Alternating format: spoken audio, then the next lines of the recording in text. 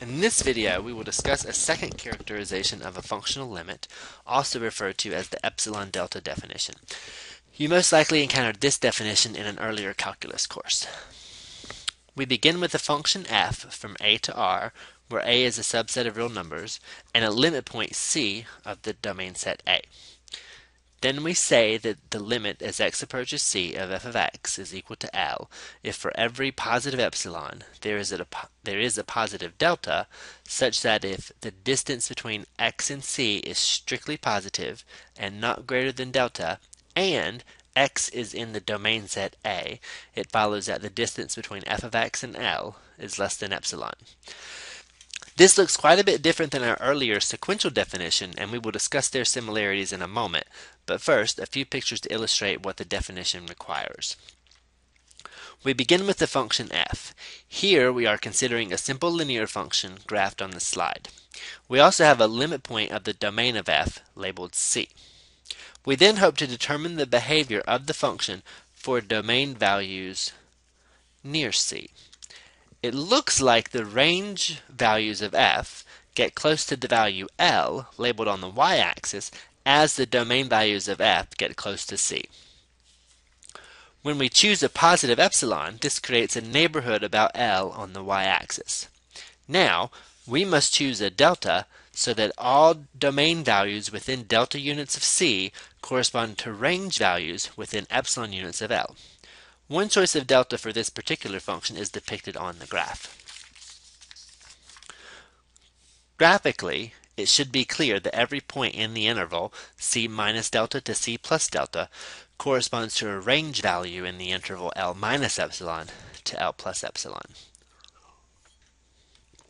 Returning to the definition, we want to make a few remarks to connect this to our sequential definition of a functional limit.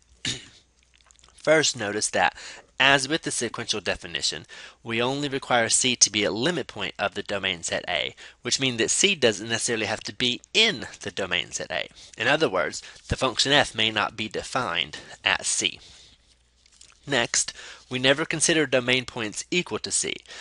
This is represented by the restriction that the distance between a domain point x and c must be strictly positive. This is also necessary since c may not be in the domain of the function f.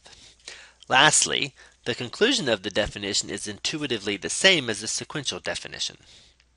To call L the limit of f at c, we must show that f of x is close to L whenever x is close to c. As it turns out, our two definitions of a functional limit are logically equivalent, meaning that anytime a statement can be proved with the sequential definition, then it could have also been proven with the epsilon-delta definition, and vice versa. We will prove this equivalence in class. For the remainder of this video, we will consider a few examples. For our examples, we will work with the same limits computed in our last video so that you can compare the process of verifying limits of functions via sequences with verifying limits using the epsilon-delta definition. In the first example, we will show that the limit of the function f of x equals 2x plus 3 as x approaches 1 is equal to 5. As usual, we will outline the ideas needed for the proof and then provide a formal proof. First, let epsilon be positive. We need to find a positive number delta so that if x is a real number such that the distance between x and 1 is between 0 and delta, then the distance between f of x and L is less than epsilon. Notice that in this example, the absolute value of f of x minus L is equal to the absolute value of 2x plus 3 minus 5.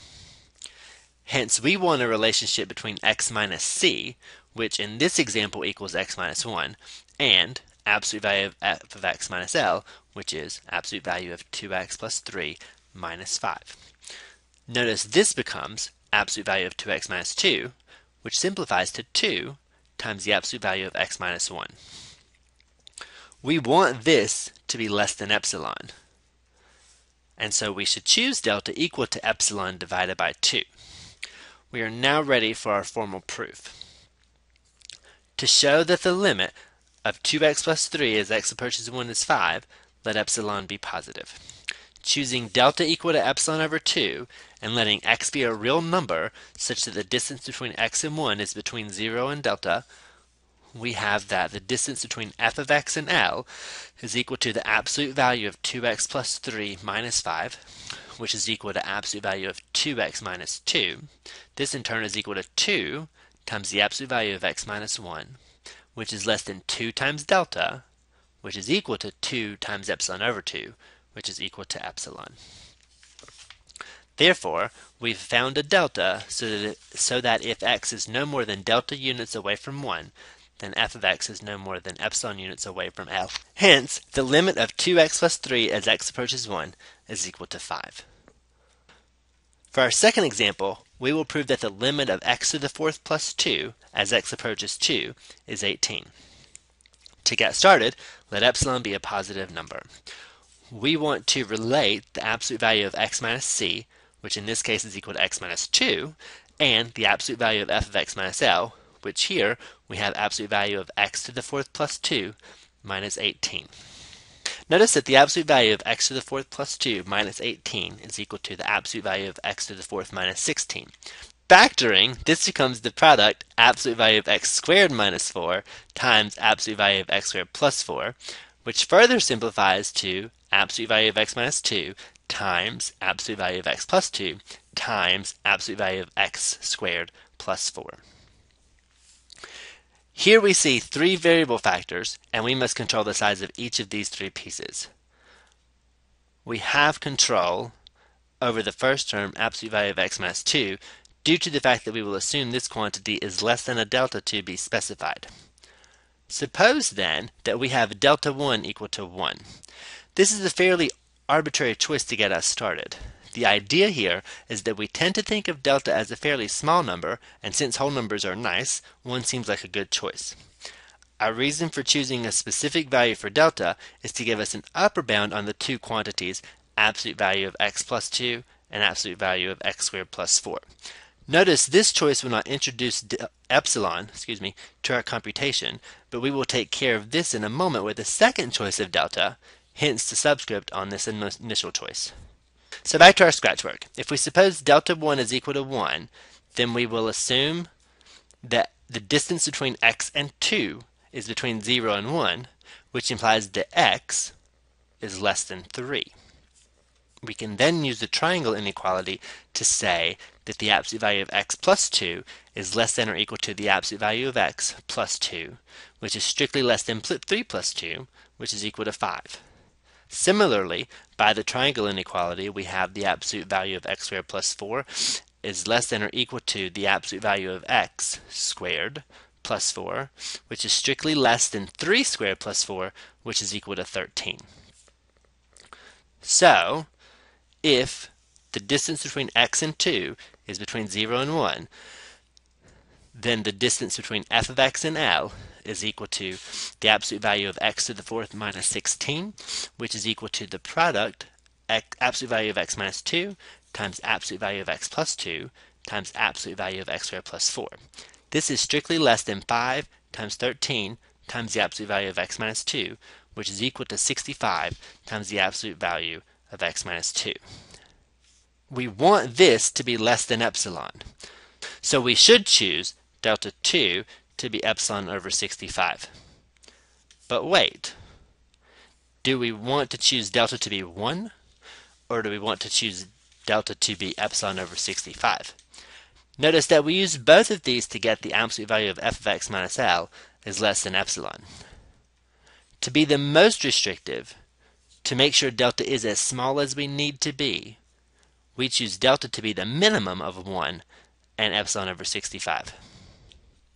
Notice how much more complicated things became when our function changed from a linear to a quartic. Nevertheless, we made it through. Compare this example using the Epsilon-Delta definition to the sequential definition, which was much shorter. The point here is that even though either definition may be used to verify a limit, you may want to be strategic in your choice. We are ready for the formal proof. To show that the limit of x to the fourth plus 2 as x approaches 2 is 18, let epsilon be positive. We choose delta to be the minimum of 1 and epsilon over 65.